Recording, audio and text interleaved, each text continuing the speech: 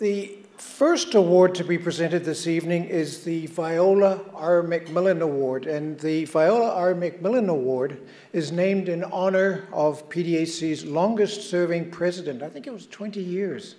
And it's given to a person or company demonstrating leadership in management and financing for the exploration and development of mineral resources. And tonight, we recognize John McConnell and the Victoria Gold team for innovative financing of the Eagle Gold development and production in Yukon.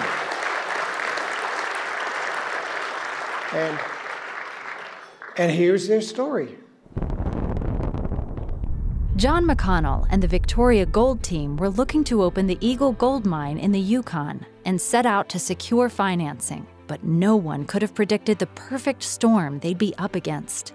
In 2018, a downturn in the global economy had investors keeping a tight hold on their funds. The financial climate when we first wanted to raise money to build Eagle was difficult.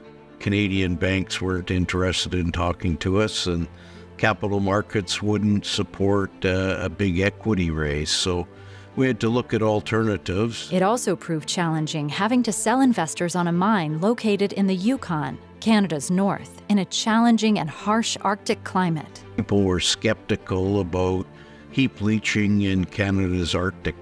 There were a lot of people concerned that in an Arctic environment, everything would freeze up. John knew it would take persuasiveness, tenacity, and more than a little creativity.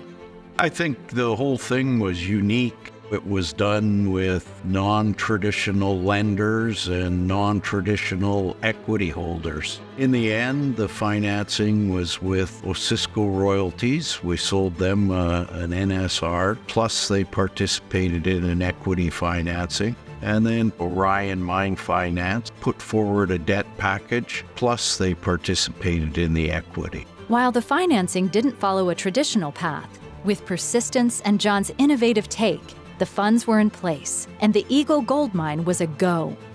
The pandemic, however, had other plans. COVID started just as we were beginning the Eagle operations, and one of my biggest concerns was government would shut down mining operations in the Yukon. We were at maximum debt, and shutting the mining operation down would have been devastating. With the threat of operations coming to a grinding halt, roughly 600 to 700 employees and contractors would potentially be out of work. Roughly 40% of our employees are based in the Yukon, so would have had a big impact on the Yukon economy. We made a lot of changes logistically because airlines essentially shut down, so we had to go to charters rather than commercial. During the pandemic, we went to 4 weeks in and 4 weeks out. Resourcefulness, a little imagination, and the drive to see the financing take place resulted in great value for stakeholders in the Yukon and Canada. John knows firsthand just how important a mine can be to a community. I grew up in a mining town. My dad was a mine electrician. Certainly my brother and I had a wonderful childhood.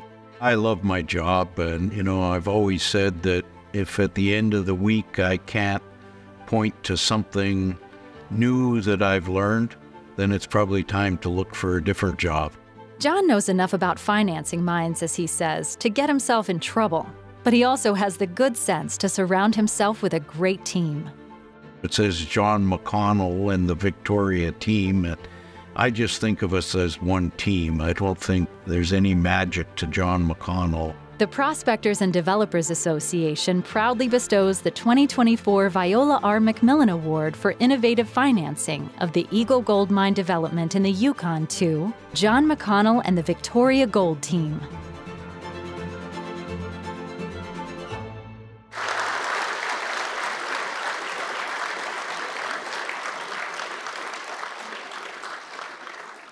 It's my privilege to present the PDAC 2024 Viola R. MacMillan Award in development to John McConnell and the Victoria Gold team. John, please come forward to accept the award.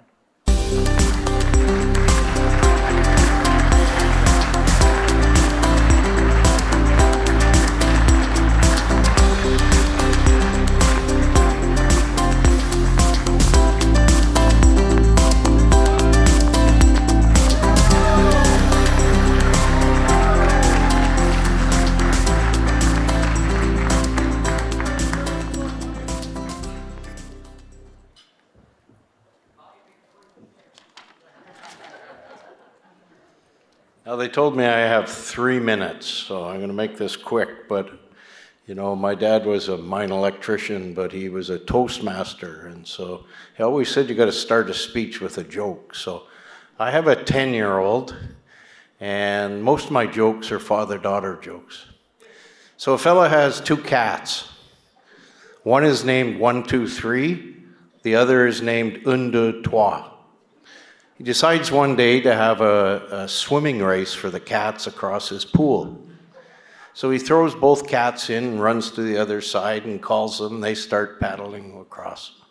Which cat won? 1, 2, 3 sank.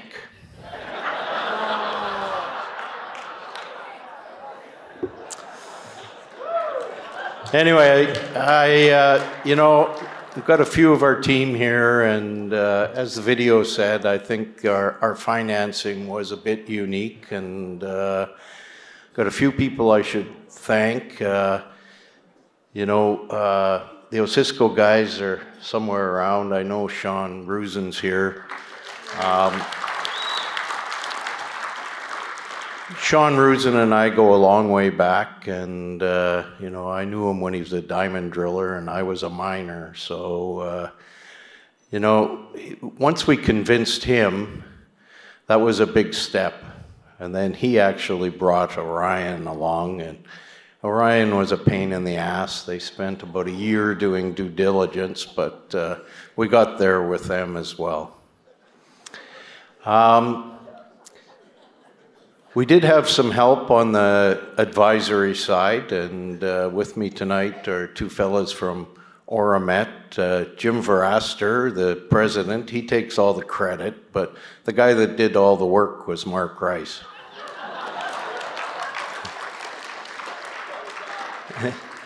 And then on my team, as I said, it is a team, and you know, I'm a miner. I, you know, often would sit in meetings and I had no idea what people were talking about. But, you know, a fellow that our Chief Financial Officer, Marty Rendell, I would sit in these meetings and I got great comfort because he was usually the smartest guy in the room. So thank you, Marty. Then the other guy that we relied on a lot was Mark Caranto, our Chief Operating Officer. Mark was the guy that actually convinced me that Eagle was a mine and we could make heap leaching work in the Arctic. Thank you, Mark. And then the grand mentor of all of us is a fellow named Sean Harvey, right out there. Sean is the chairman of Victoria, and Sean and I joined the board of Victoria in 2007, and we didn't know each other at the time, but he's a capital markets and finance guy, and I'm a technical guy, and we've made a pretty good combination over the years, and you know, we've become friends, and you know, he was the best man at my wedding a few years ago. So, you know, some good relationships come out of this business.